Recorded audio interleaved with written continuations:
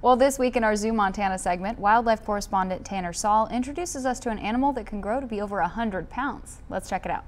Hey, Jeff, nice to see you again. Always great to see you guys. How's it going over there? Great, super excited to talk to you. So who are we looking at today? One of my favorites, and I know a lot of your viewers are going to disagree, but this beauty is our Columbia red-tailed boa constrictor, one of two that we have here at the zoo, and look at how cool she is. Oh my God, she's awesome. So she's pretty big. How big can these things even get? Yeah, so they're not the biggest of the snakes. You know, obviously she's a good size, don't get me wrong, but she's probably about 10 feet and weighs, I think the last weight on her was about 35 pounds, and that's generally about as big as they get, but nowhere near some of those, big giant, reticulated pythons. It could be 300 plus pounds, but don't get me wrong, she's still a good sized snake that is going to put a lot of fear into a lot of people, unfortunately. That is so awesome. So I was just reading some research, and it says, I've always assumed that constriction was suffocating when trying to kill an animal, but I just learned that it's actually cutting off blood flow, making them have a cardiac arrest, which is insane. Yeah, that's exactly right. Some great research out there. Yeah, you're exactly right. We always thought that it would suffocate the animal. You squeeze it hard enough, the animal can't breathe, and boom, it's done.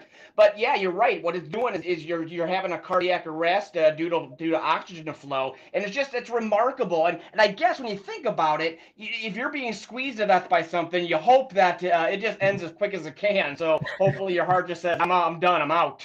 I would definitely be hoping that ended pretty quickly. And something pretty cool that I also just learned, and do these guys give live birth, the females?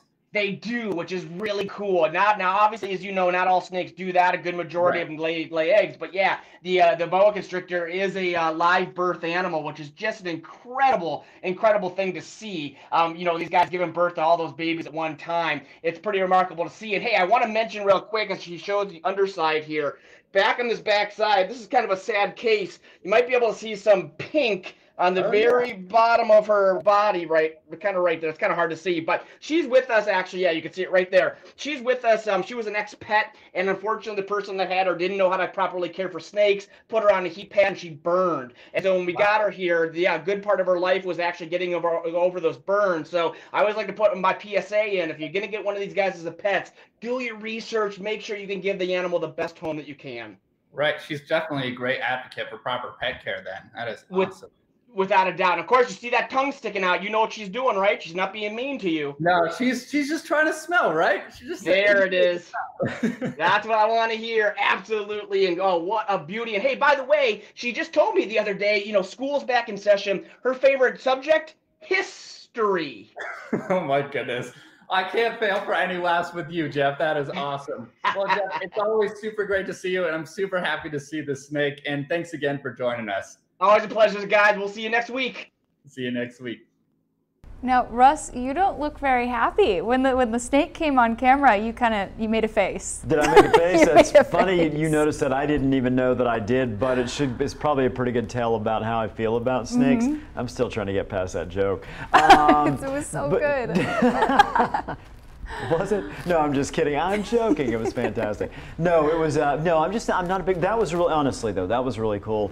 I love seeing different variety of snakes like that, but just overall, I'm just not a snake guy. It really was a gorgeous snake, and it's always nice to catch up with Jeff. Exactly. Yeah.